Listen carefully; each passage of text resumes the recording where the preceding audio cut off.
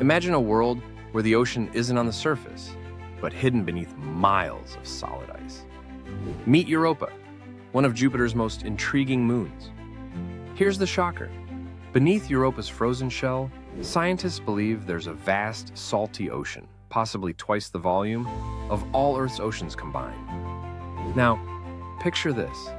The ice crust is up to 15 miles thick, and underneath, a liquid ocean stretches for over 60 miles deep. With sunlight never reaching these alien waters, could life still exist there?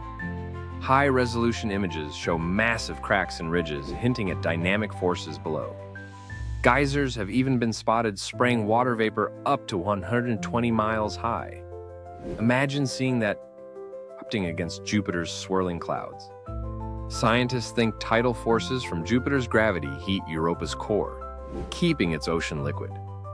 Hydrothermal vents on Europa's seafloor could fuel alien ecosystems, just like Earth's deep oceans. But the biggest mystery?